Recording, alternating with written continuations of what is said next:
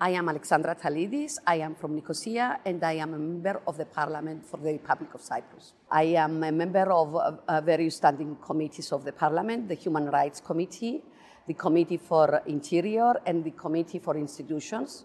I also take part in the Committee of Foreign Affairs and European Affairs, and I am a part of certain delegations of the House of Representatives in the Interparliamentary Union, in the Conference for the Future of Europe, and in the Interparliamentary Delegation for the Common Foreign and Security Policy of the European Union.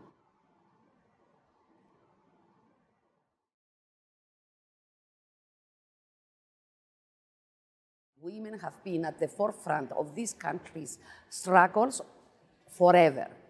They gave their life, they gave a lot, they put on their shoulders the burden of taking care of children and old people that is the responsibility of the state, and at the same time they participate in public affairs and they do their utmost to bring change and to help the country to move forward.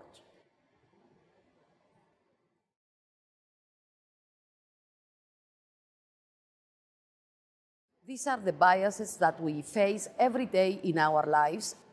The bias that we are not as good as men. The bias that when we are working, because we are mothers or wives or daughters, we have other things to do, so we are never going to dedicate ourselves to our jobs. We have the bias that women don't want to be in politics. Women don't want to have responsibilities. And I am sure that the majority of women in Cyprus disagree, and we prove ourselves every day.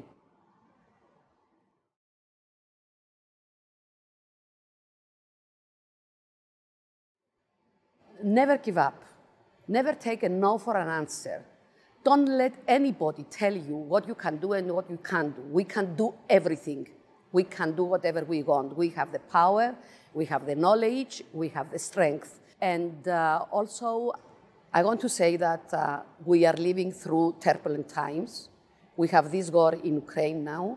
And as women, we should raise our voice and we should say, stop the war, let peace prevail.